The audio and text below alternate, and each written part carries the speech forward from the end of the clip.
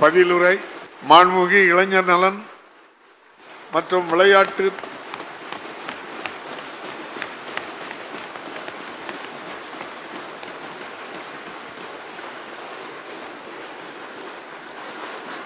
மாண்புமிகு இளைஞர் நலன் மற்றும் விளையாட்டு மேம்பாட்டுத்துறை அமைச்சர் அவர்கள்.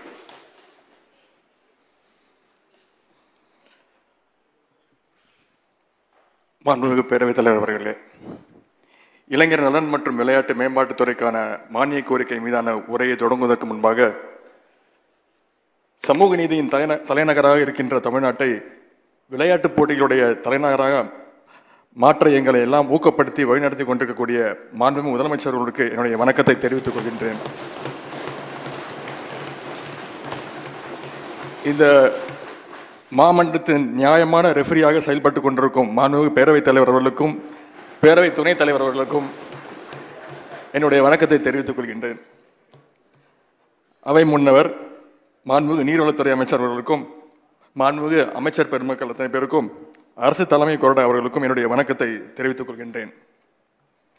மாண்புமிகு எதிர்க்கட்சி தலைவர் அவர்களுக்கும் எதிர்க்கட்சி துணைத் தலைவர் அவர்களுக்கும் அனைத்து சட்டமன்ற உறுப்பினர்களுக்கும் என்னுடைய வணக்கத்தை தெரிவித்துக் கொள்கின்றேன். எனது சேப்பாக்கம் திருவல்லிக்கேணி தொகுதி மக்களுக்கு இந்த நேரத்தில் நன்றியை தெரிவித்துக் கொள்கின்றேன். இன்று ஏப்ரல் 11 நம்முடைய மாண்புமிகு தொழில்துறை அமைச்சர் தங்கம் தென்னரசனுடைய பிறந்தநாள் என்று அவருக்கு மட்டுமல்ல என்னுடைய மகள் தன்மையாவுக்கும் இன்றுதான் பிறந்த நாள். எனவே அவை ரெண்டு பேருக்கும் சேர்த்து பிறந்த நாள் வாழ்த்துக்களை தெரிவித்துக் கொள்கிறது. எல்லா நலனும் பெற்று பல்லாண்டு வாழ வாழ்த்துக்கள். மாண்புமிகு பேரவைத் தலைவர் அவர்களே, தமிழ்நாட்டின் அரசியல் அரங்கு நீண்ட நெடிய வரலாற்றை கொண்டது. சேர சோழ பாண்டியர்கள் காலத்திலிருந்து இங்கே தமிழர்கள் தான் விளையாடி கொண்டிருக்கிறார்களே தவிர வடக்கே இருந்து வந்து இங்கு யாரும் வென்ற வரலாறு கிடையாது. தமிழ்நாட்டிற்கும் தமிழ்நாட்டு மக்களுக்கும் அப்படி ஒரு தனி சிறப்பு உண்டு. இப்போது கூட யார் யாரோ தமிழ்நாட்டை வெல்லலாம் என்று நினைக்கிறார்கள். அதற்கான முயற்சியும் அவர்கள் செய்கிறார்கள். அவர்களின் விளையாட்டு இந்திய ஒன்றியத்தின் எந்த மாநிலத்தில் வேணாலும் எடுபடலாம், ஆனால் தமிழ்நாட்டில் என்றுமே எடுபடாது. அதற்கான காரணம் தமிழ்நாட்டிற்கு கிடைத்திருக்கக்கூடிய திராவிட முன்னேற்ற கழகம் என்ற அந்த வலுவான அணியும் அந்த அணியை வழிநடத்தி கொண்டிருக்கக்கூடிய நம்முடைய மாண்பு முதலமைச்சர் முத்துவேல் கருணாநிதி ஸ்டாலின் எனும் கேப்டன் தான். அதோடு மட்டுமல்லாமல் எங்கள் அணிக்கு கிடைத்திருக்கக்கூடிய ஒப்பற்ற பயிற்சியாளர்கள், கோச்சஸ், தந்தை பெரியார், பேரறிஞர் அண்ணா, முத்தமிழர் கலைஞர், இனமான பேராசிரியர் தாத்தா, இப்படிப்பட்ட கோச்சஸ் எந்த அணிக்கும் கிடைத்தது கிடையாது. எந்த அணி நமக்கு எதிரான அணி என்றும் யாரோடு நாங்கள் எந்த நேரத்தில் மோத வேண்டும் என்றும் எங்களுக்கு சொல்லிக் கொடுத்திருக்கிறார் தந்தை பெரியார் அவர்கள்.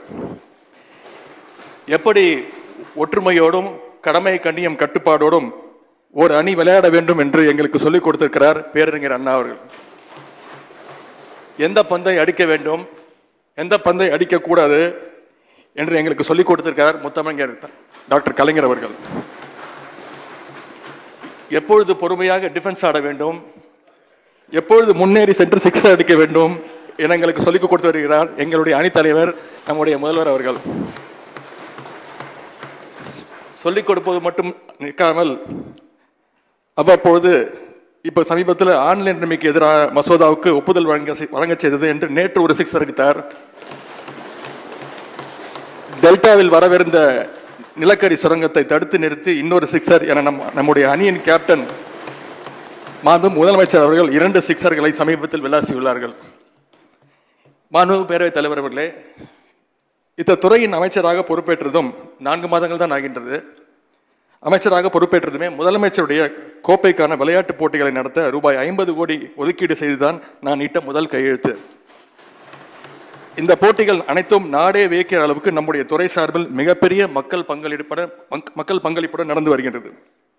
தற்பொழுது நமது பாரம்பரிய விளையாட்டுகளான கபடி, சிலம்பம் உள்ளிட்ட போட்டிகளும், இவை தவிர கிரிக்கெட், பாஸ்கெட் பால், வாலிபால் உள்ளிட்ட 15 விளையாட்டுகளுக்கான போட்டிகள் பள்ளி, கல்லூரி, பொதுமக்கள், அரசு ஊழியர்கள் மற்றும் மாற்றுத்திறனாளிகள் என 5 பிரிவுகளில் ஆண்களுக்கு பெண்களுக்கு என்று தனித்தனியாக நடத்தப்படுகின்றன. 38 மாவட்டங்களிலும் நடத்தப்பட்ட போட்டிகளில் ஒவ்வொரு மாவட்டத்தின் மூலை முடுக்கிலிருந்து 3,71,355 விளையாட்டு வீரர்கள் வீராங்கனையர்கள் ஆர்வத்துடன் பங்கேற்றுள்ளனர். மாநில அளவிலான போட்டிகள் விரைவில் சென்னையில் நடைபெற உள்ளன. இப்போட்டியில் பல்வேறு மாவட்டங்களிலிருந்து 27,000க்கும் மேற்பட்ட சிறந்த விளையாட்டு வீரர்கள் பங்கேற்க உள்ளனர். மாநில அளவிலான போட்டிகளில் அதிக பதக்கங்கள் மற்றும் அதிக புள்ளிகளை பெறும் முதல் 3 மாவட்டங்கள் தேர்வு செய்யப்பட்டு முதலமைச்சர் கோப்பைகள் வழங்கப்படும். மாநில அளவிலான இந்த போட்டிகளில் தனிநபர் இரட்டையர் பிரிவில் அதிகபட்சமாக ரூபாய் 1,50,000 ஹாக்கி போன்ற குழு போட்டிகளுக்கு டீம் ஸ்போர்ட்ஸ் ரூபாய் 9 லட்சம் வரையிலும் பரிசு தொகை வழங்கப்படுகிறது. மாண்புமிகு பேரவைத் தலைவர் அவர்களே, தமிழ்நாட்டிற்காக தேசிய விளையாட்டுப் போட்டிகளில் பதக்கம் வென்று நலிந்த நிலையில் இருக்கும் விளையாட்டு வீரர்களுடைய நலனை கருத்தில் கொண்டு 58 வயது நிரம்பிய நலிவடைந்த விளையாட்டு வீரர்களுக்கு வழங்கப்பட்டு வந்த மாதாந்திர ஓய்வூதிய தொகை பென்ஷன் ரூபாய் 3,000 தற்பொழுது நம்முடைய ஆட்சி அமைந்தவுடன் அது 6,000 ரூபாயாக உயர்த்தி வழங்கியிருக்கிறார் நம்முடைய முதலமைச்சர் அவர்கள். இதன் மூலம் மாநிலம் முழுவதும் உள்ள 71 நலிந்த விளையாட்டு வீரர்கள் பயனடைந்து வருகின்றனர். நான் இத்துறையின் அமைச்சராக பொறுப்பேற்ற இந்த 4 மாதங்களில் ஹை கேஷ் இன்சென்டிவ்ஸ் சர்வதேச மற்றும் தேசிய அளவிலான விளையாட்டுப் போட்டிகளில் பதக்கங்கள் வென்ற 161 விளையாட்டு வீரர் மற்றும் வீராங்கனைகளுக்கு 2,29,00,000 ரூபாய் அளவுக்கு பரிசு வழங்கப்பட்டுள்ளது. நம்முடைய கழக அரசு அமைந்த பிறகு 2 ஆண்டுகளில் மட்டும் 1,594 வீரர்களுக்கு ரூபாய் 40,18,00,000 ரூபாய் ஹை கேஷ் இன்சென்டிவ்ஸ் பரிசு தொகையாக வழங்கப்பட்டுள்ளது. அதேபோல் elite scheme, mission international medal scheme, CTS champions development scheme ஆகிய திட்டங்கள் மூலம் சர்வதேச மற்றும் தேசிய அளவிலான போட்டிகளில் சாதித்து வரும் 101 தலை சிறந்த விளையாட்டு வீரர்களுக்கு 11 கோடி ரூபாய் அளவிற்கு நிதியுதவி வழங்கப்பட்டுள்ளது. மாண்புமிகு பேரவைத் தலைவர்களே, இந்தியாவில் உள்ள 81 சதுரங்க கிராண்ட் மாஸ்டர்களில் தமிழ்நாட்டில் 28 கிராண்ட் மாஸ்டர்கள் உள்ளனர். எந்த மாநிலத்துக்கும் இல்லாத இந்த பெருமையை தமிழ்நாடு கொண்டிருப்பதால் 44வது செஸ் ஒலிம்பியாட் போட்டியை தமிழ்நாட்டில் நடத்துவதே பொருத்தமானது என இந்திய வரலாற்றில் முதன்முறையாக 114 கோடி ரூபாய் செலவில் மாண்புமிகு முதலமைச்சர் அவர்கள் இப்போட்டியை மகாபலிபுரத்தில் சென்ற வருடம் வெற்றிகரமாக நடத்தி முடித்தார்கள். மாண்புமிகு அமைச்சர் அண்ணன் வேலுண்ணன் அவர்கள் மானிய கோரிக்கை மீதான விவாதத்தில் பேசும்பொழுது இந்த செஸ் ஒலிம்பியாட் போட்டி இவ்வளவு பெரிய வெற்றி பெறுவதற்கு நான் ஒரு காரணம் என்று என்னை பாராட்டியிருந்தார். நன்றி. ஆனால் அந்த வெற்றிக்கு முழு காரணம் நம்முடைய முதலமைச்சர் அவர்கள் எங்களுக்கெல்லாம் ஊக்கப்படுத்திய விதம். வழக்கமாக செஸ் ஒலிம்பியாட் போட்டி நடத்துவதற்கு குறைந்தது 2 வருடங்கள் ப்ரிப்பரேஷன் மட்டும் 2 வருடங்கள் தேவைப்படும். ஆனால் நம்முடைய கழக அரசு நம்முடைய முதலமைச்சர் தலைமையில் 4 மாதங்களில் அந்த 2 வருடத்துக்கு செய்ய வேண்டிய வேலைகளை ஏற்பாடுகளை செய்து மிகப்பெரிய சாதனை படித்து முடித்து விட்டோம். இதற்கான பணிகளை ஒருங்கிணைக்கும் பொறுப்பை எனக்கும் வழங்கிய மாண்புமிகு முதலமைச்சர் அவர்களுக்கு இந்த நேரத்தில் நன்றியை தெரிவித்துக் கொள்கின்றேன். இந்த நேரத்தில் செஸ் ஒலிம்பியாட் போட்டி சிறப்பாக நடைபெற எங்களை எல்லாம் வழிநடத்திய அண்ணன் வேலுண்ணன் அவர்களுக்கும் அமைச்சர் வேலுண்ணன் அவர்களுக்கும் அப்பொழுதைய அமைச்சர் அண்ணன் திரு மையநாதன் அவர்களுக்கும் சகோதரர் மதிவேந்தன் அவர்களுக்கும் அந்த ஒருங்கிணைப்பு குழுவில் இடம்பெற்ற அத்தனை பேருக்கும் என்னுடைய நன்றியை தெரிவித்துக் கொள்கின்றேன்.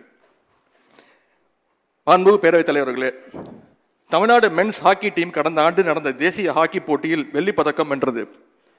அணியின் வீரர்களுக்கு தலா 1,50,000 லட்சம் வீதம் மொத்தம் 27 லட்சம் ரூபாய் வழங்கி நம்முடைய மாண்புமிகு முதலமைச்சர் அவர்கள் கௌரவித்துள்ளார்கள். தமிழ்நாடு விளையாட்டு மேம்பாட்டு ஆணைய விளையாட்டு விடுதி SDAT ஹாஸ்டல் படிக்கும் அரியலூரைச் சேர்ந்த திரு கார்த்தி மற்றும் முன்னாள் மாணவர் மாரீஸ்வரன் ஆகியோர் ஆசிய கோப்பை ஹாக்கி போட்டி விளையாடி இந்திய அணி வெண்கலப் பதக்கம் வெல்ல காரணமாக இருந்தனர். மாண்புமிகு தமிழ்நாடு முதலமைச்சர் அவர்கள் கார்த்தி மற்றும் மாரீஸ்வரனை பாராட்டி இருவருக்கும் தலா 10 லட்சம் ரூபாய் பரிசு தொகையை வழங்கினார்கள். அது மட்டுமல்ல, நம்முடைய மாண்புமிகு முதலமைச்சர் அவர்கள் அரியலூர் மாவட்டத்திற்கு சுற்றுப்பயணம் மேற்கொண்டிருந்த பொழுது கார்த்தியுடைய இல்லத்திற்கே சென்று அவருக்கு வீடு ஒன்றை ஒதுக்கி தந்தார்கள். முதலமைச்சர் கொடுத்த இந்த அங்கீகாரத்தால் சகோதரர் கார்த்தி அவர்கள் இன்று சர்வதேச போட்டிகளில் விளையாடி சாதனை படைத்து வந்து கொண்டிருக்கிறார்கள். அதேபோல் விருதுநகரை மாவட்டத்தைச் சேர்ந்த சகோதரி முத்தமிழ் செல்வி தற்பொழுது எவரெஸ்ட் சிகரத்தை ஏறும் முயற்சியினை எடுத்துள்ளார்கள். இதற்காக முதன்முறையாக அவருக்கு அரசு சார்பில் 10 லட்சம் ரூபாயும் நம்முடைய துறையின் முயற்சியின் மூலம் தனியார் பங்களிப்பாக CSR ஃபண்ட் 15 லட்சம் ரூபாயும் நிதியுதவியாக வழங்கியுள்ளோம். கிட்டத்தட்ட ஒரு 8,800 அடி அவங்க இருக்கணும். நான் பேசிக்கொண்டிருக்கிற இந்த நேரத்தில் ஒரு 5,000 அடி தாண்டி போய் கொண்டிருக்கிறார்கள். தமிழ்நாட்டிலிருந்து முதன்முறையாக இத்தகைய முயற்சியை எடுத்துள்ள சகோதரி முத்துச்செல்வி வெற்றிகரமாக எவரெஸ்ட் ஏறி சிகரம் தொட இந்த அவையின் வாயிலாக நாம் அனைவரும் வாழ்த்துக்களை தெரிவித்துக் கொள்வோம். மாண்புமிகு பேரவைத் தலைவர் அவர்களே, தமிழ்நாட்டைச் சேர்ந்த சரத் கமல் டேபிள் டென்னிஸ் விளையாட்டில் இன்டர்நேஷனல் அளவில் சாதனைகள் புரிந்ததற்காக இந்தியாவின் மிக உயரிய விருதான கேல் ரத்னா விருதையும், டேபிள் டென்னிஸ் விளையாட்டிற்கு சிறந்த முறையில் பயிற்சி அளித்ததற்காக சீனிவாச ராவ் அவர்கள் தேசிய அளவில் சிறந்த பயிற்சியாளருக்கான விருதையும் கடந்த ஆண்டு பெற்றிருந்தனர். அதேபோல் பிரக்யானந்தா, இளவேனில் வாலறிவன் மற்றும் ஜெர்லின் அனிகா ஆகியோருக்கு முறையே சதுரங்கம், துப்பாக்கி சுடுதல் மற்றும் பேரா பேட்மிண்டன் விளையாட்டில் சிறந்து விளங்கியதற்காக அர்ஜுனா விருதினை பெற்றுள்ளார்கள். 2022-23 ஆண்டில் நடைபெற்ற சர்வதேச அளவிலான போட்டிகளில் பதக்கங்களை வென்றோர்கள் விவரத்தை இந்த அவையில் பதிவு செய்ய விரும்புகின்றேன். தங்கப்பதக்கம் வென்றவர்கள்: 100 மீட்டர் அத்லெட்டிக்ஸ் தேனி மாவட்டத்தைச் சேர்ந்த மனோஜ், செஸ் சென்னையைச் சேர்ந்த பிரக்யானந்தா, நாமக்கல்லை சார்ந்த PV நந்திதா, ஸ்னூக்கர் சென்னையின் ஸ்ரீகிருஷ்ணா மற்றும் அனுபமா. வெள்ளி பதக்கம் வென்றவர்கள்: Under 20 அத்லெட்டிக்ஸ் மதுரை மாவட்டத்தைச் சேர்ந்த திரு செல்வப்பிரபு, விழுப்புரம் மாவட்டத்தைச் சேர்ந்த பரத் ஸ்ரீதர், லாங் ஜம்ப் திருநெல்வேலி மாவட்டத்தைச் சேர்ந்த ஜஸ்வின் ஆல்ரின், போல் வால்ட் சேலம் மாவட்டத்தைச் சேர்ந்த பவித்ரா. வெண்கல பதக்கம் வென்றவர்கள்: ஹை ஜம்ப் திருவாரூர் மாவட்டத்தைச் சேர்ந்த பிரவீன்குமார், லாங் ஜம்ப் தூத்துக்குடி மாவட்டத்தைச் சேர்ந்த சோலைராஜ், போல் வால்ட் தஞ்சை மாவட்டத்தைச் சேர்ந்த Rousey Meena, rapid chess Chennai மாவட்டத்தைச் சேர்ந்த சவிதா ஸ்ரீ பாஸ்கரன். சமீபத்தில் நடைபெற்ற போட்டியில் தேசிய அளவிலான மகளிர் செஸ் போட்டியில் வென்றதன் மூலம் 25வது விமன் கிராண்ட் மாஸ்டர் என்ற உயரத்தை தொட்டுள்ளார் அருமை சகோதரி Savitha Sri. Khelo India youth games 2023 under 19 கேட்டகரியில் 12 கோல்டு, 19 சில்வர், 21 பிரான்ஸ் பதக்கங்கள் என மொத்தம் 52 பதக்கங்களை நம்முடைய மாநில வீரர்கள் குவித்துள்ளனர். மாண்புமிகு பேரவைத் தலைவர் அவர்களே, வெற்றி பெற்ற அனைத்து வீராங்கனைகளையும் நான் நேரில் சந்தித்து அவர்களை பாராட்டியும் ஊக்கப்படுத்தியும் வருகின்றேன். மாண்புமிகு பேரவைத் தலைவர் அவர்களே, 2012 ஆண்டு முதல் பயிற்சியாளர் நியமனம் நீதிமன்ற வழக்கு உள்ளிட்ட பல்வேறு காரணங்களால் தடைப்பட்டிருந்தது. ஆனால் நம்முடைய கழக அரசு அமைந்ததுமே தமிழ்நாடு விளையாட்டு மேம்பாட்டு ஆணையத்துக்கு பயிற்சியாளர்கள் நியமிப்பதற்கான நடவடிக்கைகளை மேற்கொள்ள மாண்பு முதலமைச்சர் அவர்கள் உத்தரவிட்டார்கள். அதன் பேரில் 3 கட்ட தேர்வு அடிப்படையில் 76 பயிற்சியாளர்கள் தேர்வு செய்யப்பட்டனர். அவர்களுக்கான பணி நியமன ஆணைகளை மாண்புமிகு தமிழ்நாடு முதலமைச்சர்கள் அவருடைய கரத்தாலேயே கடந்த மாதம் வழங்கினார்கள். 2 வார காலம் ஓரியன்டேஷன் ப்ரோக்ராம் முடிந்து அந்த 76 பயிற்சியாளர்களுக்கும் டிஸ்ட்ரிக்ட் வைஸ் அலாட்மெண்ட் ஆர்டரை நான் என்னுடைய கையால் வழங்கினேன். எந்த ஒரு குற்றச்சாட்டும் இல்லாமல், எந்த ஒரு பரிந்துரையும் ஏற்காமல், எந்த ஒரு வழக்கு தொடரப்படாமல் 3 கட்ட தேர்வு பணிகள் முழுவதையும் வீடியோகிராஃப் செய்து முழுக்க வெளிப்படைத்தன்மையுடன் நேர்மையுடனும் இந்த பயிற்சியாளர்கள் நியமனத்தை மேற்கொண்ட நம் மாண்பு முதலமைச்சர் அவருடைய நிர்வாகத்திறனை ஏடுகளும் பத்திரிகைகளும் பாராட்டி செய்தி வெளியிட்டன. மாண்பு முதலமைச்சருடைய இந்த முயற்சியை புதிதாக தேர்வான பயிற்சியாளர்கள் அனைவரும் பேரன்போடு வாழ்த்தினர். நான் அமைச்சராக பொறுப்பேற்றதும் ஒடிசா மாநிலத்திற்கு சென்றேன். அங்கு தமிழ்நாடும் ஒடிசாவும் விளையாட்டுத்துறை சார்பாக பயிற்சி உட்கட்டமைப்பு போன்றவற்றை பரிமாறிக்கொள்ளும் வகையில் ஒரு புரிந்துணர்வு MOU ஒப்பந்தத்தில் கையொப்பமிட்டோம். இந்த நடவடிக்கையால் நம் புதிய பயிற்சியாளர்கள் விரைவிலேயே ஒடிசா சென்று அங்கு இண்டக்ஷன் கோர்சஸ் உள்ளிட்டவரை கற்க உள்ளனர். மேலும் ஒடிசாவில் உள்ள வீரர்களும் பயிற்சியாளர்களும் தமிழ்நாட்டில் பயிற்சி பெற உள்ளனர் என்பதை பெருமையோடு கூறிக்கொள்கின்றேன். ஏனென்றால் விளையாட்டுத்துறைக்காக தமிழ்நாடு இன்னொரு மாநிலத்துடன் புரிந்துணர்வு ஒப்பந்தம் MOU கையெழுத்திடுவது வரலாற்றிலேயே இதுவே முதல் முறையாகும். மாண்புமிகு பேரவைத் தலைவர் அவர்களே, மதுரையைச் சேர்ந்த தீபா எனும் மாற்றுத்திறனாளி பெண் பல்வேறு சர்வதேச விளையாட்டுப் போட்டிகளில் கலந்து கொண்டு சாதனை படைத்த பெண் 2007 ஆண்டு நம்முடைய முத்தமிழ் கலைஞர் அவர்கள் அவரை அழைத்து வீரதீர செயல் புரிந்தோருக்கான கல்பனா சாவ்லா விருதை அவருக்கு வழங்கியிருந்தார்கள். நாம் கழக ஆட்சி அமைந்த நேரத்தில் பத்திரிகையிலே வந்த ஒரு செய்தி, தீபாவுடைய பேட்டி. அதனை பார்த்த மாண்பு முதலமைச்சர் அவர்கள் என்னை அழைத்து அது என்னன்னு பாரு, அந்த தீபாவுக்கு உடனே உதவி செய்ய என்று அறிவுறுத்தினார்கள்.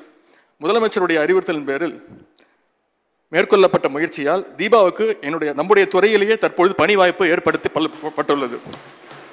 விளையாட்டிற்கான மாநில சங்கங்கள் தேசிய கூட்டமைப்பு நடத்தும் பன்னாட்டு அளவிலான போட்டிகளுக்கு தகுதியான நிதியுதவி வழங்குவதில் நமது அரசு முன்னோடியாக இருந்து வருகிறது. 2022-23 ஆண்டில் பின்வரும் முக்கிய சர்வதேச போட்டிகள் சென்னையில் நடைபெற்றன. FIFA உலக புகழ்பெற்ற FIFA ஏற்பாட்டில் இந்தியா மற்றும் நேபாள் இடையே நட்பு ரீதியான சர்வதேச மகளிர் கால்பந்தாட்ட போட்டி நேரு விளையாட்டு அரங்கில் 15 ஆண்டுகளுக்கு பிறகு கடந்த பிப்ரவரி மாதம் நடத்தப்பட்டது.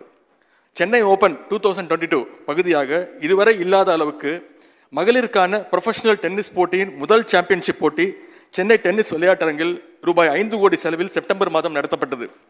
இந்த போட்டிகளில் 32 நாடுகளைச் சேர்ந்த 55 வீராங்கனையர் பங்கேற்றனர். இந்த போட்டியில் இந்தியாவைச் சேர்ந்த 5 பேர் பங்கேற்றது குறிப்பிடத்தக்கது. ஆண்களுக்கான ப்ரொஃபஷனல் டென்னிஸ் போட்டியான ஏடிபி சேலஞ்சர் 100 சென்னையில் ஆண்டுதோறும் நடைபெற்று வருகிறது. இதற்கு தமிழ்நாடு அரசு தரப்பிலிருந்து 1 கோடி ரூபாய் வழங்கப்பட்டு கடந்த பிப்ரவரியில் நடத்தப்பட்டது.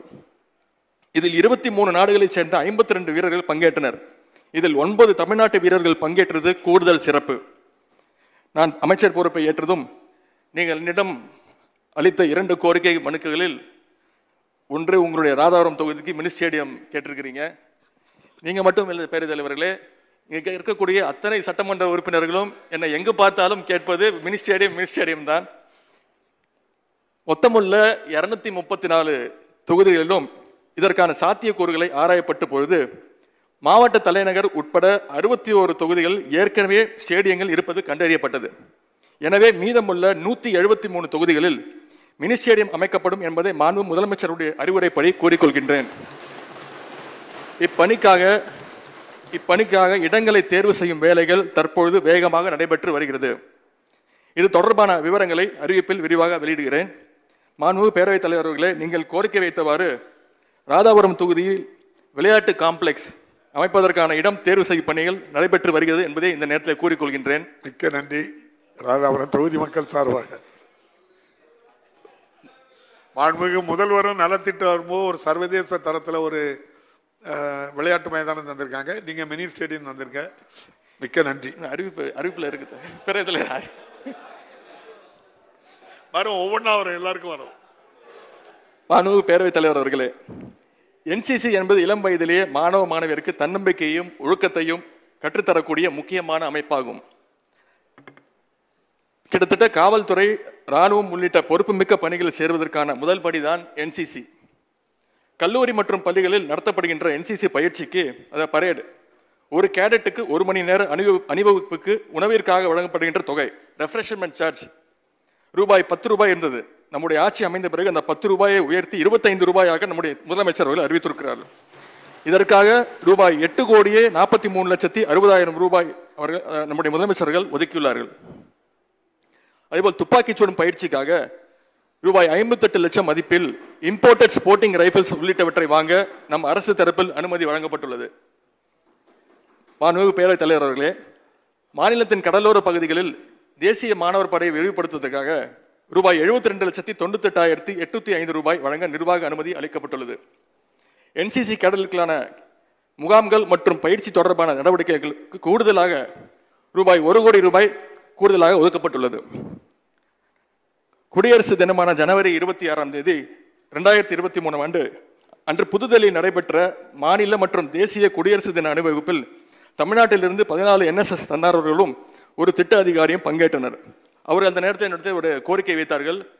மற்ற மாநிலங்கள்லாம் டெல்லியிலிருந்து அருகில் இருக்கும் மாநிலங்கள்லாம் இந்த என்சிசி பரேடு போகும்போது, NSS பரேடு போகும்பொழுது விமானத்தில் கூப்பிட்டு வந்துடுறாங்க, நாங்கள் இங்கேருந்து ரயிலில் போகிறோம், அதுவே 2 நாள் ஆகுது அப்படின்னு கேட்டிருந்தாங்க. நான் அவங்ககிட்ட உரிமை கொடுத்துருக்கிறேன். அடுத்த முறை ஒன்று அரசுக்கிட்ட பணம் வாங்கியோ இல்லை என்னோட சொந்த முயற்சியிலையோ அடுத்த முறை நீங்கள் அத்தனை பேரும் விமானத்தில் சென்று வரவே அதற்கு நான் வழிவகை செய்கின்றேன் என்று உறுதியளித்திருக்கின்றேன்.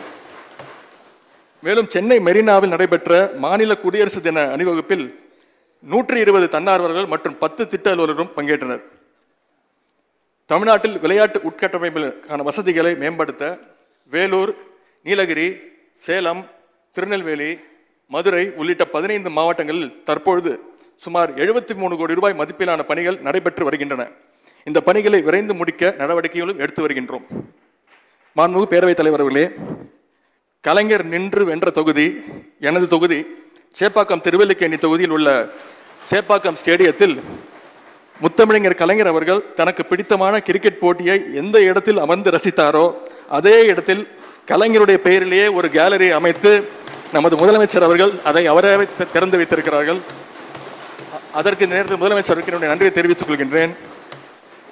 மாண்புமிகு பேரவைத் தலைவர் அவர்களே, சென்னையில் இளைஞர்களின் குத்துச்சண்டை ஆர்வத்தினை ஊக்குவிக்கும் பொருட்டு கலைஞர் வாழ்ந்த கோபாலபுரம் பகுதியில் கோபாலபுரம் பாக்ஸிங் அகாடமியை ரூபாய் 7,78,00,000 மதிப்பில் அமைக்க நிர்வாக அனுமதி வழங்கப்பட்டு முதற்கட்ட பணிகள் மேற்கொள்ளப்பட்டு வருகின்றது.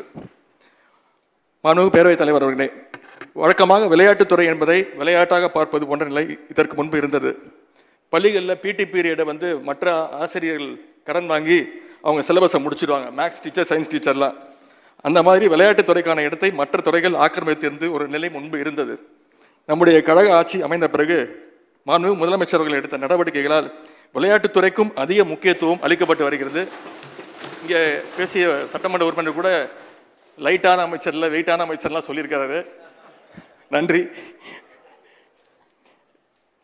இன்றைக்கு பிடி ஆசிரியர்கள் மேத்ஸ் கிளாஸு, பிசிக்ஸ் கிளாஸ் எல்லாம் அவங்க கடன் வாங்கி அதில் பிபிடி அதற்கான விளையாட்டுத்துறைக்கு அந்த அளவுக்கு முக்கியத்துவம் கொடுத்து வருகின்றோம்.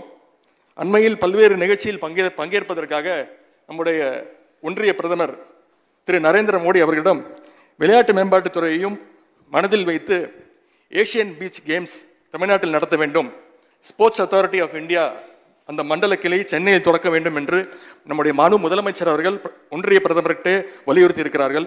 விளையாட்டுத்துறைக்கு இந்த அளவுக்கு முக்கியத்துவம் அளிக்கக்கூடிய முதலமைச்சர்களுக்கு இந்த நேரத்தில் நன்றியை தெரிவித்துக் கொள்கின்றேன்.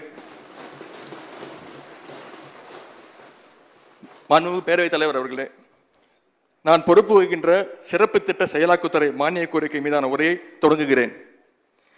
முதலமைச்சர் அவர்களால் வழிநடத்தப்பட்டு வரும் இந்த திராவிட மாடல் அரசு பல ஃபியூச்சரிஸ்டிக் திட்டங்களை செயல்படுத்தி வருகிறது. இத்திட்டங்களின் பயன்கள் அனைத்தும் சரியான வகையில் சரியான மக்களுக்கு சென்றடைகிறதா என்பதை உறுதி செய்த சிறப்பு திட்ட செயலாக்குத்துறை இயங்கி வருகிறது.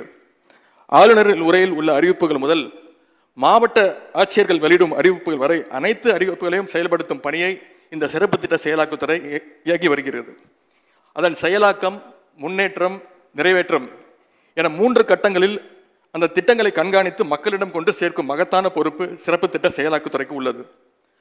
அரசு ஒரு திட்டத்தை செயல்படுத்துகிறது என்றால் அது சம்பந்தப்பட்ட அந்த ஒற்றை துறை மட்டும் அதை செயல்படுத்திவிட முடியாது. அந்த திட்டம் தொடர்பான பிற துறைகளின் ஒத்துழைப்பும் ஒருங்கிணைப்பும் அவசியமாகிறது. திட்டங்களை கண்காணிப்பது என்பது இத்துறையின் முக்கிய பணி என்றாலும் அத்தோடு நிற்காமல் சில தனித்துவ முயற்சிகளும் இந்த துறையின் மூலம் மேற்கொள்ளப்பட்டு வருகிறது. அதற்கு செயல்வடிவம் கொடுக்கும் வகையில் கள ஆய்வில் முதலமைச்சர் எனும் ஒரு புதிய திட்டமே தொடங்கப்பட்டது. இதன் மூலம் மாண்புமிகு முதலமைச்சர் அவர்கள் மாவட்டங்களுக்கு நேரே சென்று அங்கு மேற்கொள்ளப்பட்டு வரும் அனைத்து துறை சார்ந்த பணிகள் குறித்து விரிவாக ஆய்வுகளை செய்கின்றார்கள். கடந்த 2 மாதங்களில் 3 மண்டலங்களில் 13 மாவட்டங்களில் இந்த ஆய்வுகள் மேற்கொள்ளப்பட்டுள்ளன. சிறப்பு திட்ட செயலாக்குத்துறை பல்வேறு முத்திரை திட்டங்களையும் ஒருங்கிணைத்து வருகிறது. Iconic projects.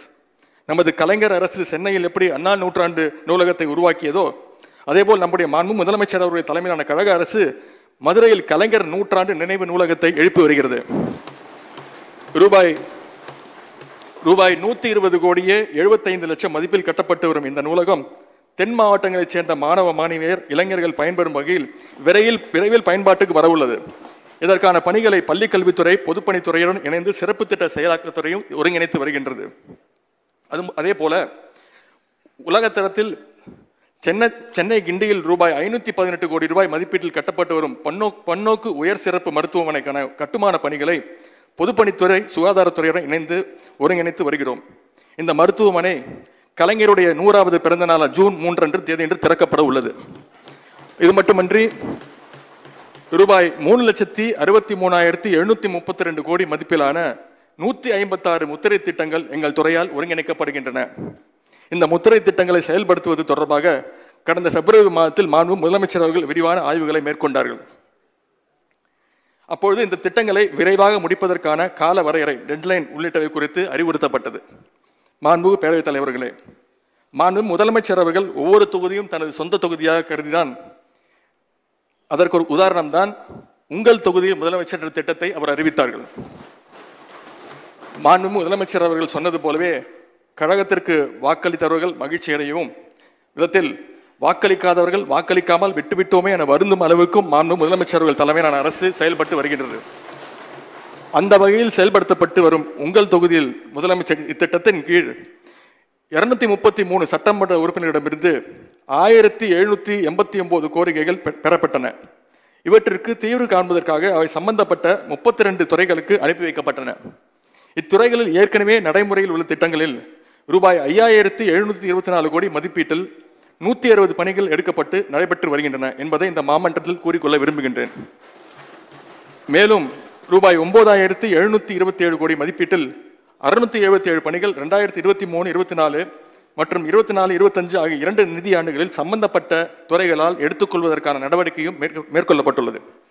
மீதமுள்ள பணிகள் சாத்தியக்கூறுகள் உள்ள பணிகளை இந்த 2 நிதியாண்டுகளில் மாண்பு முதலமைச்சர் அவர்கள் தலைமையிலான பணி அனுமதி வழங்கும் குழுவின் ஒப்புதல் பெற்று அனைத்து சட்டமன்ற தொகுதிகளிலும் படிப்படியாக நிறைவேற்றி தரப்படும் என்பதை இந்த நேரத்தில் பதிவு செய்ய விரும்புகின்றேன். மாண்பு பேரவைத் தலைவர்களே, நான் அமைச்சராக பொறுப்பேற்று பல மாவட்டங்களுக்கு சுற்றுப்பயணம் செய்கின்றேன், ஆய்வு செய்து வருகின்றேன். சமீபத்தில் திருச்சி, தஞ்சாவூர் மாவட்டத்திற்கு கடந்த மார்ச் 14ஆம் தேதி 15ஆம் தேதி சென்றிருந்தேன். அந்த மாவட்டங்களில் மாண்பு முதலமைச்சருடைய அறிவுரைப்படி மாவட்ட ஆட்சியாளர்கள், மாவட்ட பொறுப்பு அமைச்சர்கள், மக்கள் பிரதிநிதிகள், அதிகாரிகளுடன் இணைந்து ஆய்வு செய்யும் பொழுது பல்வேறு அரசு பணிகள் 30%, 40% தான் முடிவடைந்தது என்று அவர்கள் தெரிவித்தார்கள். அப்பொழுது அந்த பணிகள் எப்பொழுது முடிக்கப்படும், டெட்லைன் எப்பொழுது என்று கேட்டிருந்தேன். பல பணிகள் மார்ச் 31க்குள் முடித்து விடுவோம் என்று என்னிடத்தில் வாக்குறுதி கொடுத்திருந்தார்கள். எனவே மீண்டும் சென்ற வாரம் ஏப்ரல் 4ஆம் தேதி மீண்டும் தஞ்சை மாவட்டத்திற்கும் திருவாரூர் மாவட்டத்திற்கும் ஆய்வுக்கு சென்று ஃபாலோ அப் ஆய்வு கூட்டங்களை நடத்தினோம். அப்பொழுது முன்பு முடிக்கப்படாமல் இருந்த திட்டப்பணிகள் பல தற்போது நிறைவேற்றுள்ளது என்ற மகிழ்ச்சியான செய்தியை அவர்கள் கூறினார்கள். இந்த ரிசல்ட் தான் இந்த கலா ஆய்வினுடைய பலன் என்பதை இந்த நேரத்தில் நான் கூறிக்கொள்கின்றேன். இந்த ஆய்வுகளின் மூலம் ஒவ்வொரு மாவட்டத்தின் பர்ஃபார்மன்ஸ் ரிப்போர்ட்டை மாண்பு முதலமைச்சர்களிடம் வழங்கி வருகிறோம். மேலும் அடுத்த 3 மாதங்களில் தமிழ்நாட்டின் அனைத்து மாவட்டங்களுக்கும் சென்று நான் ஆய்வு பணிகளை மேற்கொள்ள உள்ளேன். மக்கள் நலத்திட்டங்களை செயல்படுத்துவதில் மாவட்டங்களுக்கு இடையே ஒரு ஆரோக்கியமான போட்டியை இந்த கள ஆய்வு திட்டம் ஏற்படுத்தியுள்ளது என்றால் மிகையாகாது. இதனை சாத்தியமாக்கிய அத்தனை அரசு அலுவலர்களுக்கும் இந்த நேரத்தில் என்னுடைய நன்றியை தெரிவித்துக் கொள்கின்றேன். மாண்புமிகு பேரவைத் தலைவர் அவர்களே, அரசு பள்ளிகளில் 6ஆம் வகுப்பு முதல் 12ஆம் வகுப்பு வரை படித்து முடித்த பின் உயர்கல்வி செல்லும் மாணவிகளுக்கு மாதம் 1000 ரூபாய் வழங்குகின்ற புதுமை பெண் திட்டத்தை மாண்பு முதலமைச்சர் அவர்கள் தொடங்கி வைத்தார்கள். இதன் மூலம் மாணவிகளுடைய உயர்கல்வி சேர்க்கை எண்ணிக்கை உயர்ந்துள்ளது. இத்திட்டத்தால் சுமார் 2 லட்சம் மாணவிகள் பயனடைந்துள்ளனர். கல்லூரி படிப்பை பாதியில் விட்ட 12,000 மாணவிகள் மீண்டும் கல்லூரியில் சேர்ந்து பயின்று வருகிறார்கள். இந்த மகத்தான மாற்றத்திற்கு சிறப்பு திட்ட செயலாக்கத்துறையின் பங்களிப்பு இன்றியமையாதது என்பதை இந்த நேரத்தில் பதிவு செய்ய விரும்புகின்றேன். சொன்னதை மட்டுமல்ல, சொல்லாதையும் செய்வோம் என மாண்பு முதலமைச்சர் அவர்கள் தந்த திட்டங்கள் ஒன்றுதான் காலை உணவு திட்டம். இந்த திட்டம் செயல்படுத்தப்பட்ட பிறகு 40% அளவு வரை மாணவர்களுடைய வருகை எண்ணிக்கை உயர்ந்துள்ளது. இடைநிற்றல் டிராப் அவுட் என்பது பெருமளவில் குறைந்துள்ளது. இத்திட்டம் தமிழ்நாடு முழுவதும் உள்ள அனைத்து பள்ளிகளுக்கும் விரிவுபடுத்தப்படும் என்று முதலமைச்சர் அவர்கள் அறிவித்திருக்கிறார்கள். அதிலும் இந்த சிறப்பு திட்ட செயலாக்கத்துடைய பங்களிப்பு உள்ளது என்பதை பெருமையோடு கூறிக்கொள்கின்றேன். மாண்புமிகு பேரவைத் தலைவர்களே, வயதில் பெரியவர்கள் மட்டுமல்ல, சிறியவர்கள் முன்வைக்கும் கோரிக்கைகளுக்கும் செவிசாய்த்து உடனுக்குடன் அதற்கு தீர்வு காணக்கூடிய வகையில் தான் நம்முடைய துறை செயல்பட்டு வருகிறது, அரசு செயல்பட்டு வருகிறது. சமீபத்தில் டிசம்பர் மாதம் 24ஆம் தேதி சிவகங்கை மாவட்டத்திற்கு ஆய்வுக்காகவும் சிறுகுடல்பட்டி பெரியார் நினைவு சமத்துவபுரம் பகுதியை சேர்ந்த பொதுமக்களுக்கு பட்டா வழங்கும் நிகழ்ச்சியில் பங்கேற்கவும் நானும் நம்முடைய அமைச்சர் அண்ணன் பெரியகருப்பன் அவர்களும் சென்றிருந்தோம். அங்க இருந்த ஒரு சிறுமி பேரு ஹாசினி ஜெசிந்தா, ஒரு 5-6 வயது சிறுமி, என்னை அவங்களோட வீட்டுக்கு அழைச்சிட்டு போனாங்க. எங்கள் வீட்டுக்கு வாங்க அப்படின்னு. அவங்க வீட்டுக்கு போனேன். காஃபி போட்டு கொடுத்தாங்க. காஃபி குடிச்சிட்டு நான் கேட்டேன், உனக்கு என்னம்மா வேணும், உனக்கு எதாவது ஆசை இருந்தால் சொல்லு, நான் வாங்கி தரேன் அப்படின்னு சொன்னேன். அந்த பொண்ணு 2 சிறுவர்களும் கேட்டது ஒன்று தான், எங்கள் சமத்துவபுரத்துக்கு நாங்கள் எல்லாம் விளையாடுற மாதிரி ஒரு விளையாட்டு திடல் அமைச்சு கொடுங்க அப்படின்னு சொன்னாங்க. அந்த சிறுமிகள் அவங்க சொந்தமாக எதுவுமே கேட்டுக்கல, அந்த சமத்துவபுரத்துக்கு ஒட்டுமொத்தமாக ஒரு விளையாட்டு திடல் வேணும் என்று ஆசையாக கேட்டார்கள். அவர்கள் கோரிக்கை வைத்த அன்றே பூங்கா அமைக்க ரூபாய் 14 லட்சத்துக்கான நிர்வாக அனுமதி வழங்கப்பட்டது. சென்ற முறை ஆய்வுக்கு திரும்பி போயிருக்கும்போது பூங்கா ரெடியான்னு கேட்டேன். ரெடி ஆயிடுச்சு. கலெக்டர் சொன்னார், தற்போது திறப்பு விழாக்கான தயாராக வரும் அந்த பூங்காவை அந்த சிறுமிகளை வைத்தே திறக்க நடவடிக்கை எடுக்குமாறு மாவட்ட ஆட்சியரிடம் நான் அறிவுறுத்துள்ளேன். மாண்புமிகு பேரவைத் தலைவர் அவர்களே, முத்தமிழர் கலைஞர் அவர்கள்தான் இளைஞர் வேலைவாய்ப்புக்கான திறனை வளர்த்துக் கொள்ள வேண்டும் என தமிழ்நாடு திறன் மேம்பாட்டு இயக்கம், தமிழ்நாடு ஸ்கில் டெவலப்மெண்ட் மிஷனை தொடங்க 2009ஆம் ஆண்டில் ஆணையிட்டார்கள். முத்தமிழர்களுடைய இந்த தொலைநோக்கு சிந்தனை தான் தேசிய திறன் மேம்பாட்டு கழகத்திற்கே முன்மாதிரியாக இருந்தது என்பது கூடுதல் சிறப்பு. கலைஞர் வழியில் நம்முடைய முதலமைச்சர் அவர்கள் தலைமையிலான அரசு நம் மாணவருடைய வேலை வாய்ப்பு உறுதி செய்ய தமிழ்நாடு ஸ்கில் டெவலப்மெண்ட் கார்பரேஷனுக்கு ஆண்டுக்கு ரூபாய் 200 கோடி ரூபாய் ஒதுக்கீடு செய்து வருகிறது. இதன் மூலம் பல்வேறு தொழில் பயிற்சி மற்றும் திறன் பயிற்சிகள் வழங்கப்பட்டு வருகின்றன. நம்முடைய முதலமைச்சருடைய வழிகாட்டுதல்படி அனைத்து துறை திறன் பயிற்சிகளையும் ஒருங்கிணைக்கும் முதன்மை அமைப்பாக தமிழ்நாடு திறன் மேம்பாட்டு கழகம் அறிவிக்கப்பட்டு அரசாணை வெளியிடப்பட்டது. தமிழர் தாய்மொழியாம் கீழடியை மீட்ட நம் முதலமைச்சர் அவருடைய அறிவுறுத்தலின்படி அழிந்து வரும் பாரம்பரிய தமிழரின் கலைகளான சிலை வடித்தல், பனை ஓலை நெய்தல் உள்ளிட்ட தொழில்களை பாதுகாக்க அந்த தொழில்களில் ஈடுபடுவோருக்கு அரசு சார்பில் திறன் மதிப்பீட்டு செய்யப்பட்டு சான்றிதழ்கள் வழங்கப்படுகின்றன. மாண்புமிகு பேரவைத் தலைவர்களே, என்னிடம் வழங்கப்படும் கோரிக்கை மனுக்களில் பெரும்பாலானவை வேலைவாய்ப்பு வேண்டும் என்பதுதான். வேலைவாய்ப்புக்கு உத்தரவாதம் வழங்கும் வகையில் முன்னணி தொழில் நிறுவனங்களுடன் இணைந்து அரசு சார்பிலேயே பயிற்சி திட்டங்களை வழங்க மாண்புமிகு முதலமைச்சர் அவர்கள் உத்தரவிட்டுள்ளார்கள்.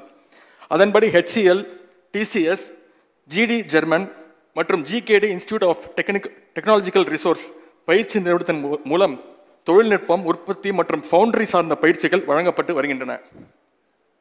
இன்றைய தொழில்துறையின் போக்கிற்கு ஏற்ப இளைஞர்களுக்கு அவர்களின் துறைகளில் திறன் பயிற்சிகளை வழங்கி வேலைவாய்ப்பை உறுதி செய்வதற்காக தொடங்கப்பட்டதுதான் நான் முதல்வன் என்னும் மகத்தான திட்டம்.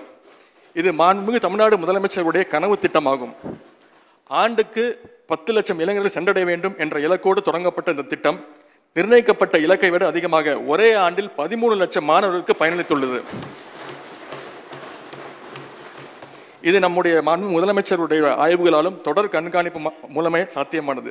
Siemens, Dassault, Autodesk, Cisco, IBM, Google, Microsoft, Cambridge போன்ற நிறுவனங்களுடன் ஒப்பந்தங்கள் செய்யப்பட்டு பல்வேறு பயிற்சி நிறுவனங்களுடன் இணைந்து நேரடியாகவும் ஆன்லைன் வழியாகவும் தொழில்துறைக்கு தேவையான ப்ராஜெக்ட் பேஸ்ட் லேர்னிங் வழங்கப்பட்டு வருகிறது. சமீபத்தில் சென்னை IITயில் நடைபெற்ற G20 மாநாட்டின் பொழுது இந்த நான் முதல்வன் திட்டத்தை அதோடைய சிறப்புகளை பற்றி பாராட்டி ஒன்றிய அரசின் அதிகாரிகளும் கல்வி குறியீட்டில் உயர்ந்து நிற்கும் ஐரோப்பிய நாடுகளுடைய பிரதிநிதிகளும் கருத்து தெரிவித்தனர். முத்தமிழர் கலைஞர் தமிழ்நாடு திறன் மேம்பாட்டு கழகத்தை தொடங்கி இந்தியாவுக்கு எப்படி வழிகாட்டினாரோ அவர் வழியில் நம்முடைய முதலமைச்சர் அவர்கள் தமிழ்நாட்டிலிருந்து உருவாக்கிய திட்டம்தான் இந்த நான் முதல்வன் திட்டம் உலக நாடுகள் வழிநடத்துகிறது. நான் முதல்வன் திட்டத்தின் கீழ் வழங்கப்படும் முன்னணி தொழில்நுட்பம் சார்ந்த பயிற்சிகளை பெற்ற மாணவர்களுடைய திறன்களை எல்லாம் பதிவு செய்து தொகுத்து ஒரு மாபெரும் ஸ்கில் டேட்டா பேஸை ஏற்படுத்தியுள்ளோம். இதற்கு முன்பு இப்படியான ஒரு திறன் தொகுப்பு டேட்டா பேஸ் வரலாற்றிலே இருந்ததில்லை. தமிழ்நாட்டு உயர்கல்வி வரலாற்றில் இது ஒரு மைல்கல். தமிழ்நாட்டை இந்தியாவின் நம்பர் 1 மாநிலமாக உயர்த்தும் மாண்புமிகு முதலமைச்சருடைய கனவை மெய்ப்பிக்கும் வகையில் இப்படி பல்வேறு நடவடிக்கைகள் எடுக்கப்பட்டு வருகின்றன. மாண்புமிகு பேரவைத் தலைவர் அவர்களே, எங்கள் துறையின் சார்பாக 2 துறையின் சார்பாக இங்கு 38 அறிவிப்புகளை வெளியிட உள்ளேன். அறிவிப்புகளின் தலைப்புகளை மட்டும் இங்கு நான் எடுத்துரைக்கின்றேன். முழு அறிவிப்பையும் நான் வாசித்ததாக அவை குறிப்பில் பதிவு செய்து கொள்ளும்படி கேட்டுக்கொள்கின்றேன்.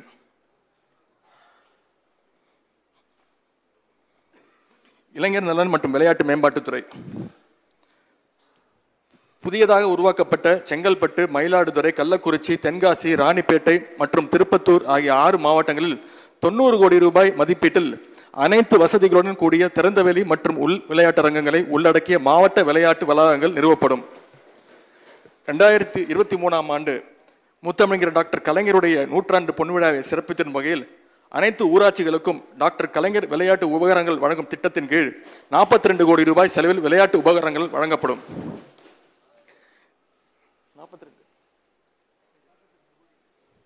சென்னையில் உள்ள ஜவஹர்லால் நேரு விளையாட்டரங்கம், ஜவஹர்லால் நேரு உள் விளையாட்டரங்கம், mayor Radhakrishnan hockey விளையாட்டரங்கம், Nungambakkam tennis விளையாட்டரங்கம் மற்றும் வேளச்சேரி நீச்சல் குள வளாகம் ஆகிய 5 முக்கிய விளையாட்டரங்கங்கள் விளையாட்டு உட்கட்டமைப்பு வசதிகள் 25 கோடி ரூபாய் மதிப்பீட்டில் மறுசீரமைத்து மேம்படுத்தப்படும்.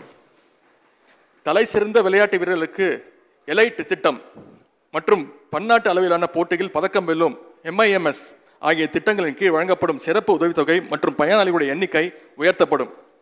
எலைட் திட்டத்தின் கீழ் நபர் ஒருவருக்கு ஆண்டு ஒன்றுக்கு வழங்கும் நிதியுதவி 25 லட்சம் ரூபாயிலிருந்து 30 லட்சம் ரூபாயாகவும் தற்போதுள்ள பயனாளிகளுடைய எண்ணிக்கை 12லிருந்து 25ஆகவும் உயர்த்தப்படும். MIMS திட்டத்தின் கீழ் நபர் ஒருவருக்கு ஆண்டு ஒன்றுக்கு வழங்கப்படும் நிதியுதவி 10 லட்சம் ரூபாயிலிருந்து 12 லட்சம் ரூபாயாகவும் தற்போதுள்ள பயனாளிகளின் எண்ணிக்கை 50லிருந்து 75ஆகவும் உயர்த்தப்படும். இத்திட்டங்களை செயல்படுத்த 16 கோடியே 50 லட்சம் ரூபாய் நிதி ஒதுக்கீடு செய்யப்பட்டுள்ளது. தமிழ்நாடு விளையாட்டு மேம்பாட்டு ஆணையத்தின் விளையாட்டு விடுதிகளின் உட்கட்டமைப்பு வசதிகள் 10 கோடி ரூபாய் செலவில் மறுசீரமைத்து தரப்படும். சென்னை ஜவஹர்லால் நேரு விளையாட்டரங்கத்திற்கு நவீன LED விளக்குகள் வசதிகள் 9 கோடியே 90 லட்சம் ரூபாய் செலவில் புனரமைக்கப்படும். கோவில்பட்டியில் மாணவர்களுக்கான ஹாக்கி முதன்மை நிலை விளையாட்டு மையம் 7 கோடி ரூபாய் மதிப்பீட்டில் அமைக்கப்படும். மாநிலத்தில் முதல் முறையாக பாரா விளையாட்டுகள் பாரா ஸ்போர்ட்ஸ் ஊக்குவிக்கும் வகையில் நாட்டிலேயே முதல் முறையாக 6 கோடி ரூபாய் செலவில் 6 மாவட்ட விளையாட்டரங்கில் பிரத்யேக பாரா ஸ்போர்ட்ஸ் அரேனா உருவாக்கப்படும். சென்னை ஜவஹர்லால் நேரு விளையாட்டு அரங்கில் தமிழ்நாடு விளையாட்டு அறிவியல் மையம் Tamil Nadu centre for sports science 3 கோடி ரூபாய் மதிப்பீட்டில் நிறுவப்படும். மாநிலத்தின் விளையாட்டு மேம்பாட்டிற்காக பொதுமக்கள் மற்றும் கார்ப்பரேட் நிறுவனங்களுடன் இணைந்து தமிழ்நாடு சாம்பியன்ஸ் அறக்கட்டளை அமைக்கப்படும். தமிழ்நாடு சாம்பியன்ஸ் அறக்கட்டளை அமைப்பதற்கு அரசு 3 கோடி ரூபாய் நிதி ஒதுக்கீடு செய்யப்படும். மாமல்லபுரத்தில் உள்ள வேர்ல்டு சர்ஃபிங் லீக் போட்டிகள் நடத்துவதற்கு 2 கோடியே 68 லட்சம் ரூபாய் நிதி ஒதுக்கி வழங்கப்படும். தமிழ்நாடு உடற்கல்வியில் மற்றும் விளையாட்டு பல்கலைக்கழகம் TNPSU மகளிர் விடுதிக்கு 2 கோடி ரூபாய் மதிப்பீட்டில் சுற்றுச்சுவர் அமைக்கப்படும். 2023 சென்னை ஸ்குவாஷ் வேர்ல்ட் கப் நடத்துவதற்கு 1 கோடியே 50 லட்சம் ரூபாய் நிதி ஒதுக்கப்படும். திருச்சி ஓலையூரில் தேசிய மாணவர் படை NCC நிரந்தர பயிற்சி மையம் அமைக்க முதல் கட்டமாக ரூபாய் 1 கோடி ரூபாய் நிதி ஒதுக்கப்படும். ஈரோடு மாவட்டம் கரட்டுப்பாளையத்தில் உள்ள ஜிம்னாஸ்டிக் மையத்தில் விளையாட்டு விடுதி மற்றும் புதிய ஜிம்னாஸ்டிக் அரங்கம் 1 கோடி ரூபாய் மதிப்பீட்டில் அமைக்கப்படும். செங்கல்பட்டு மாவட்டம் நீர்பெயரில் அமைந்துள்ள தேசிய மாணவர் படை நிரந்தர முகாமில் உட்கட்டமைப்பு பணிகள் மேற்கொள்ளப்பட்டு ரூபாய் 1 கோடி ரூபாய் நிதி ஒதுக்கப்படும். தேசிய மாணவர் படையினர் பங்கேற்கும் குடியரசு தின அணிவகுப்பு மற்றும் இதர முகாம்களுக்கான நிதி உதவி ரூபாய் 1 கோடி ரூபாயாக உயர்த்த வழங்கப்படும். NSS அமைப்பின் பல்வேறு சிறப்பு செயல்பாடுகளுக்காக 50 லட்சம் ரூபாய் நிதி ஒதுக்கீடு செய்யப்படும். புகழ்பெற்ற விளையாட்டு வீரர்களை நிபுணத்துவ பயிற்றுநர்களாக எக்ஸ்பர்ட் கோச்சஸ் பயன்படுத்த ரூபாய் 50 லட்சம் ரூபாய் ஒதுக்கப்படும். மதுரை மாவட்டம் இடையப்பட்டியில் உள்ள தேசிய மாணவர் படை NCC பயிற்சி அகாடமி உட்கட்டமைப்பை மேம்படுத்த ரூபாய் 50 லட்சம் ரூபாய் ஒதுக்கப்படும். விளையாட்டு வீரர்கள் மற்றும் இளைஞர்களுக்கிடையே கருத்து பரிமாற்றத்தை ஊக்குவிக்கும் விதமாக தந்தை பெரியார் நினைவேந்தல் சொற்பொழிவு ஆண்டுதோறும் நடத்துவதற்கு 50 லட்சம் ரூபாய் நிதி ஒதுக்கப்படும். விளையாட்டு அறிவியல் குறித்த பன்னாட்டு அளவிலான கருத்தரங்கம் நடத்துவதற்கு 25 லட்சம் ரூபாய் நிதி ஒதுக்கப்படும். புதிய விளையாட்டு உட்கட்டமைப்பு வசதிகள் உருவாக்குதல் மற்றும் ஏற்கனவே உள்ள வசதிகளை தரம் உயர்த்துவதன் மூலம் மாநிலத்தில் உள்ள விளையாட்டு உட்கட்டமைப்புகள் மறுசீரமைக்கப்படும். ராமநாதபுரம் மாவட்டத்தில் Tamil Nadu Olympic water sports academy அமைக்க நடவடிக்கை மேற்கொள்ளப்படும். ஏசியன் ஹாக்கி மென்ஸ் சாம்பியன்ஷிப் 2023 சென்னையில் நடத்துவதற்கு நிதி உதவி வழங்கப்படும். ATP சென்னை ஓபன் டூர் 2023 சென்னையில் நடத்துவதற்கு நிதி உதவி வழங்கப்படும். பொதுமக்களிடையே உடற்தகுதி கலாச்சாரத்தை புகுத்தும் வண்ணம் பேரறிஞர் அண்ணா மேரத்தான் ஓட்டம் அறிஞர் அண்ணா மேரத்தான் ரன் ஆண்டுதோறும் அனைத்து மாவட்டங்களிலும் நடத்தப்படும். நம்ம ஊர் விளையாட்டு திடல் ஊரக வளர்ச்சித்துறை மற்றும் பள்ளி கல்வித்துறையுடன் ஒருங்கிணைந்து அனைத்து ஊராட்சிகளிலும் விளையாட்டு மைதானங்கள் அமைக்கப்படும். தமிழ்நாட்டில் முதல் கட்டமாக மினி ஸ்டேடியம் தமிழ்நாட்டில் முதல் கட்டமாக கொளத்தூர், சேப்பாக்கம், வாணியம்பாடி, காங்கேயம், சோழவந்தான், திருவெரும்பூர், ஸ்ரீவைகுண்டம், பத்மநாபபுரம், ஆலங்குடி மற்றும் காரைக்குடி ஆகிய 10 சட்டமன்ற தொகுதியில் அமையவிருக்கும் சிறு விளையாட்டு அரங்குகளுக்கு முதலமைச்சர் சிறு விளையாட்டு அரங்கம் என பெயரிடப்படும். மாநிலத்தின் ஒட்டுமொத்த விளையாட்டு மற்றும் விளையாட்டு மேம்பாட்டிற்காக வழிகாட்டியாக தமிழ்நாடு விளையாட்டு கொள்கை ஸ்போர்ட்ஸ் பாலிசி கொண்டு வரப்படும். சென்னையில் உலக தரத்தில் இந்தியாவின் முதல் 6 டிராப் ரேஞ்ச் அடங்கிய டிராப் மற்றும் ஸ்கீட் துப்பாக்கி சுடுதலுக்கான சிறப்பு அகாடமி அமைக்கப்படும்.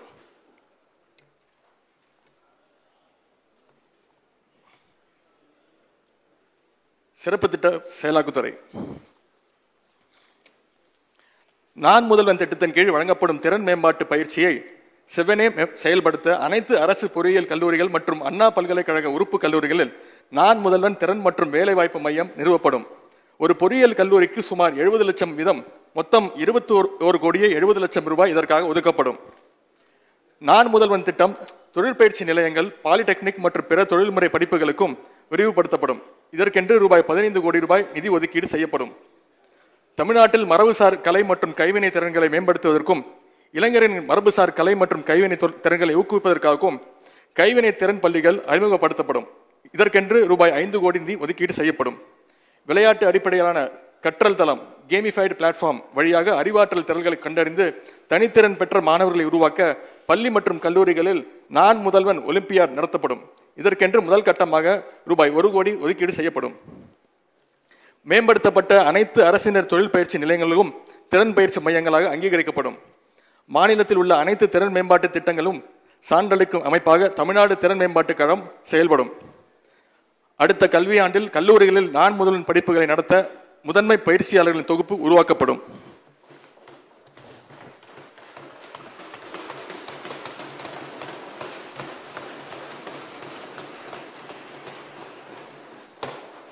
மாண்புமிகு பேரவைத் தலைவர் அவர்களே,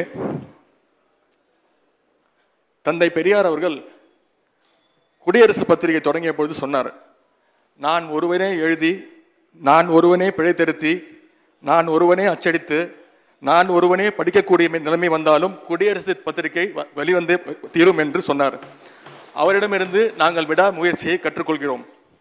பெரியாரும் அண்ணாவும் பிரிந்து விட்டார்கள், இனி திராவிடத்தை எளிதாக வீழ்த்தி விடலாம் என்று எதிரிகள் மகிழ்ச்சியில் தெளித்திருந்த பொழுது பேரறிஞர் அண்ணா தேர்தலில் வென்ற முதலமைச்சர் ஆனதும் வண்டியை திருச்சிக்கு விடு, தந்தை பெரியாரை சந்திக்க வேண்டும் என்று எதிரிகளையே அலறவிட்டவர் தான் பேரறிஞர் அண்ணா.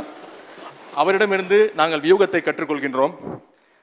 திருவாரூர் கமலாலயம் குளத்தில் பாதி தூரம் நீச்சலித்து சென்றதும் திரும்பி விடலாம் வா என்று தனது நண்பர் தென்னன் சொன்னதும் திரும்ப வேண்டாம் தென்னா, குளத்தின் மீதி தூரத்தை கடக்கவும் இதே அளவு முயற்சி தான் தேவை என்று கூறி முன்னேறி சென்ற முத்தமிழர் கலைஞரிடமிருந்து நாங்கள் மன உறுதியை கற்றுக்கொள்கின்றோம். இவரால் முதலமைச்சராக முடியவே முடியாது என்றார்கள். கட்டம் சரியில்லை என்றார்கள். ஜாதகத்தில் அமைப்பில்லை என்றார்கள். கேலி கிண்டல் செய்து நகைத்தார்கள். ஆனால் தமது கடின உழைப்பால் மட்டுமே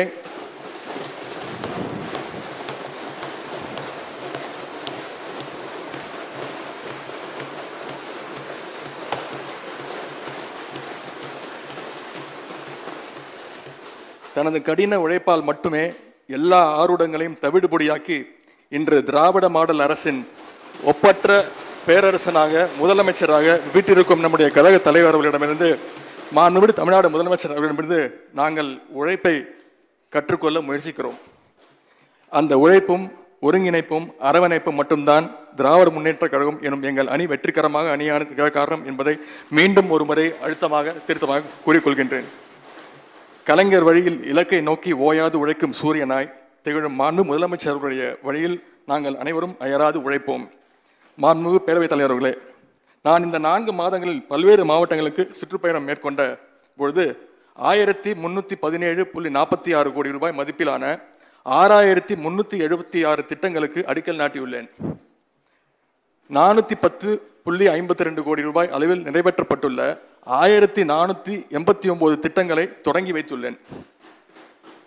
1197.71 கோடி மதிப்பில் 2,82,331 பயனாளிகளுக்கு என்னுடைய கைகளால் நலத்திட்டங்களை வழங்கியுள்ளேன்.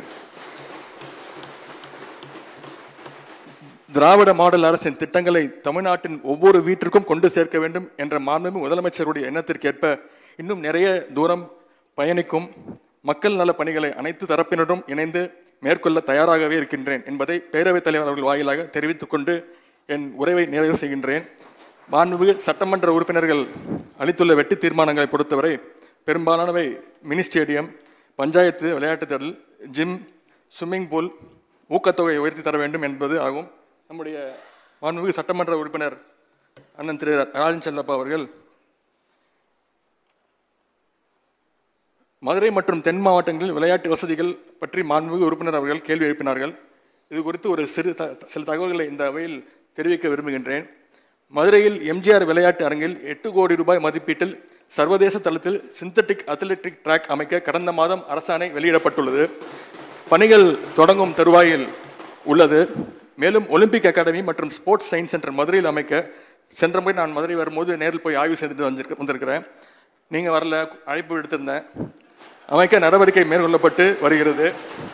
கடந்த ஆண்டு மட்டும் பராமரிப்பு செலவுக்காக 1,35,00,000 ரூபாய் மதுரைக்கு வழங்கப்பட்டுள்ளது. மேலும் தென் மாவட்டங்களில் விளையாட்டை ஊக்குவிக்க அனைத்து தென் மாவட்டங்களையும் உள்ளடக்கிய அறிவிப்புகளை வெளியிட்டுள்ளேன். 2022-23 ஆண்டுக்கான அறிவிப்புகளில் வடசென்னை பகுதியில் சென்ற முறை அறிவித்தோம் என்று சொல்லியிருந்தீங்க. வடசென்னை பகுதியில் மல்டி டிசிப்ளினரி ஸ்போர்ட்ஸ் காம்ப்ளெக்ஸ் விளையாட்டு வளாகம் அமைக்க 10 கோடி ரூபாய் ஒதுக்கப்பட்டு பெருநகர சென்னை மாநகராட்சி மூலமாக செயல்படுத்தப்பட்டு நடவடிக்கை எடுக்கப்பட்டு ஒப்பந்த புள்ளிகள் கோரப்பட்டுள்ளது. விரைவில் பணிகள் துவங்கும். அதேபோல்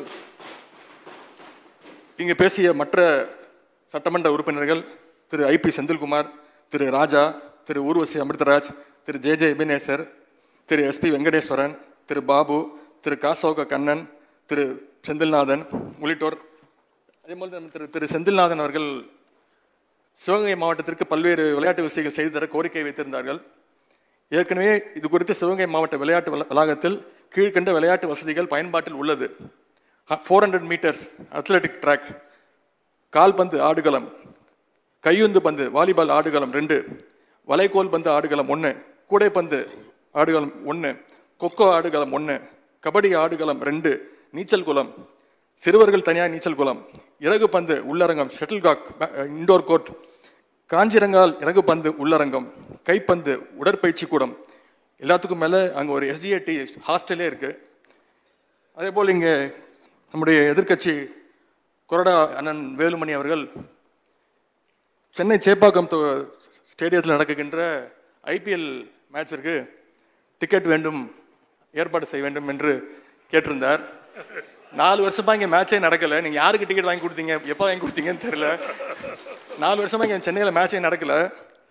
இப்பொழுதுதான் முதல் 4 வருட பிறகு மேட்ச் நடக்குது. நான் என்னுடைய சொந்த செலவில் ஒரு மேட்சுக்கும் என்னுடைய தொகுதியிலிருந்து 150 கிரிக்கெட் விளையாட்டு வீரர்களை என்னுடைய சொந்த செலவில் டிக்கெட் வாங்கி அவங்கள நான் கூட்டிகிட்டு போய் அந்த மேட்சை பார்க்க வைக்க கூட்டிகிட்டு வரேன். இந்த IPL யார் நடத்துகிறாங்கன்னா BCCI. அது யாருன்னா உங்களுடைய நெருங்கிய நண்பர் அமித்ஷா இருக்கார்ல, அவருடைய பையன் ஜெய்ஷா இருக்கார்ல, அவர் தான் அதுக்கு ஹெட்டு. நீங்கள் அவர்கிட்ட பேசி, நாங்கள் சொன்னால் அவர் கேட்க மாட்டார், நீங்கள் சொன்னால் கேட்பார். நீங்கள் அவர்கிட்ட சொல்லி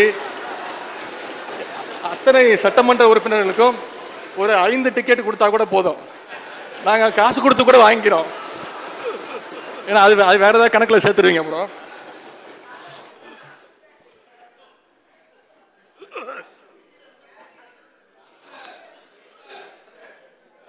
வெட்டு தீர்மானங்களுக்குரிய பெரும்பாலான பதில்கள் நான் வெளியிட்டுள்ள அறிவிப்புகளில் இடம்பெற்றுள்ளன என நான் நம்புகிறேன். அவற்றில் இல்லாத சில வெட்டு தீர்மானங்கள் குறித்து வைத்துள்ளேன். அவை அனைத்தும் படிப்படியாக நிறைவேற்றி தரப்படும். எனவே மாண்புமிகு சட்டமன்ற உறுப்பினர் அனைத்து வெட்டு தீர்மானங்களையும் திரும்ப பெற்று இந்த மானிய கோரிக்கை நிறைவேற்றி தருமாறு மாண்புமிகு பேரவைத் தலைவர் வாயிலாக கேட்டுக்கொள்கின்றேன். மாண்புமிகு பேரவைத் தலைவர்களே, ஒரே நிமிஷம். நான் பிறந்தது வளர்ந்ததெல்லாம் கோபாலபுரம், கலைஞருடைய இல்லம். அதன் பிறகு என்னுடைய தந்தையார் மேயர் ஆனதுக்கப்புறம் வேளச்சேரிக்கு போயிட்டோம். கோபாலபுரத்தில் இருக்கும்போது சின்ன வயசுலேருந்து அங்கே தான் நான், நம்முடைய பள்ளி கல்வித்துறை அமைச்சர், நாங்கள்லாம் விளையாடுவோங்க, ரோட்டில் விளையாடுவோம். கலைஞர் வீட்டுக்கு முன்னாடி இடம் இருக்கும், கிரிக்கெட் விளையாடுவோம். கலைஞரோடையும் நான் கிரிக்கெட் விளையாண்டுருக்கேன். வருவார், போடுவார், பால் போட்டு போயிடுவார், பேட்டிங் ஆடிட்டு போயிடுவார். கலைஞரோடு மட்டுமல்ல, இப்போது நம்முடைய முதலமைச்சர் அவருடையும் நான் கிரிக்கெட் விளையாண்டுருக்கிறேன். இன்னும் சொல்லப்போனால் மிகச்சிறந்த ஒரு லெக் ஸ்பின் போலர். அவர் போலிங் போட்டால் யாராலும் ஆடவே முடியாது. இங்கே எப்படி சிக்ஸர் அடிக்கிறாரோ போலிங்லேயும் அவர் அப்படி தான். அவரோடய விளையாண்டுருக்கிறேன். எனக்கு இந்த விளையாட்டுத்துறை, சிறப்பு திட்ட செயலாக்கத்துறை, மகளிர் துறை இதெல்லாம் கொடுத்ததுக்கு இந்த விளையாட்டுத்துறை அமைச்சராக இந்த நேரத்தில் பதிலளிக்க வாய்ப்பளித்த உங்களுக்கு என்னுடைய நன்றியை தெரிவித்துக் கொண்டு, தமிழ்நாடு அரசின் தலைமைச் செயலாளர் முனைவர் திரு இறையன்பு IAS அவர்களுக்கும், இளைஞர் நலன் மற்றும் விளையாட்டு மேம்பாட்டுத்துறையுடைய அரசு கூடுதல் தலைமைச் செயலாளர் திரு அதுல்யா மிஸ்ரா IAS அவர்களுக்கும், சிறப்பு திட்ட செயலாக்கத்துறையின் அரசு முதன்மை செயலாளர் திரு உதயச்சந்திரன் IAS அவர்களுக்கும், தமிழ்நாடு திறன் மேம்பாட்டுக் கழகத்துடைய மேலாண்மை இயக்குனர் திருமதி J. இன்னசென்ட் திவ்யா IAS அவர்களுக்கும், விளையாட்டு மேம்பாட்டு ஆணையத்துடைய உறுப்பினர் செயலர் திரு மேகநாத் ரெட்டி IAS அவர்களுக்கும் மற்றும் துறை சார்ந்த அனைத்து அலுவலர்களுக்கும், முதலமைச்சருடைய உதவியாளர் திரு தினேஷ் அவர்களுக்கும், என்னுடைய உதவியாளர்கள் திரு செந்தில், திரு மணிராஜ், திரு மணிகண்டன் உள்ளிட்ட அத்தனை பேருக்கும், அனைத்து சட்டமன்ற உறுப்பினர்களுக்கும் என்னுடைய நன்றி தெரிவித்து வாய்ப்புக்கு நன்றி கூறி விடைபெறுகிறேன். நன்றி, வணக்கம்.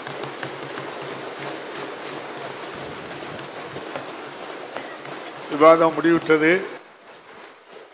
மாண்புமிகு முதலமைச்சர் அவர்களிடமிருந்து உழைப்பு, ஒருங்கிணைப்பு, அரவணைப்பை பெற்ற நம்முடைய மாண்புமிகு அமைச்சர் அவர்கள் மாற்றானையும் மனங்கொணாமல் கண்ணியத்தோடு நடத்துகின்ற பண்பை இந்த அவை தெரிந்து கொண்டு விட்டது.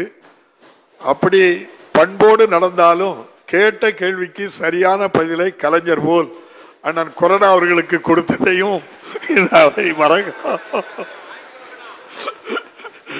இப்போது வாக்கெடுப்பு மானிய கோரிக்கை 49